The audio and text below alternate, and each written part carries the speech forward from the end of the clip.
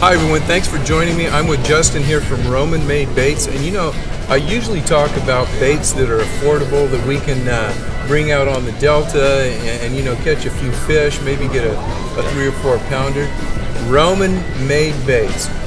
These are not cheap baits, but they are the top of the line swim bait, period. Yeah. Show these guys what you got. So, I mean, kind of the big bait that got the word out about Roman Made was the Mother. The Mother was kind of the flagship. I mean, it's a 12-inch bait, 10 ounces. It's an awesome glide.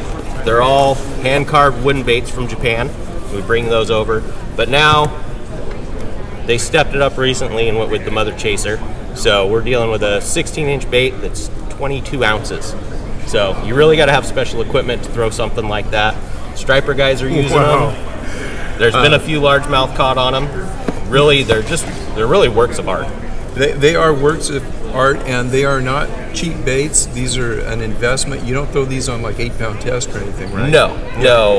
I mean, with the Mother, you're looking minimum 25-pound test is probably where you'd start. More into the 30-pound range. Just the last thing you want to do is cast that thing off. And I think when you know the price of these, you're probably going to bump up to a 65, 80-pound braid and maybe 30 to 40-pound. Good shock leader. Yeah, good shock leader.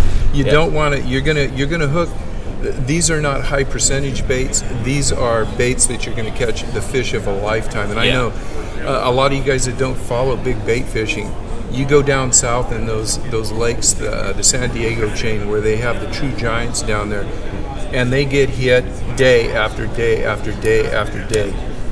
The guys that are successful, they're running baits like the Roman Made, because it's just that, you know, it's for the upper end. I hate to say it, but not everybody can afford them, so they're not seeing those baits all the time. So that's kind of the big difference. You know, you've got a little bit of exclusivity because they're hard to get your hands on, and Japan only makes so many, and very few get allocated to be brought over to the United States. So you know, whether you guys are in the market to buy one or you're looking at one, you've been wanting to get one. If you ever get the chance, and you get into the, I think Rob over at the Bass Hole has a couple.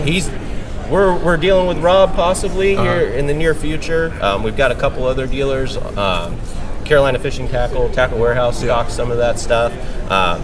We're definitely starting to see it become a little bit more demand, more mainstream. So people are starting to recognize the name more and more. And I think it's worth just going in and looking at these baits, even if you're not in the market to buy one. They are beautiful baits. I mean, the paint jobs, everything about these baits are custom. Like I said, the Roman Made baits.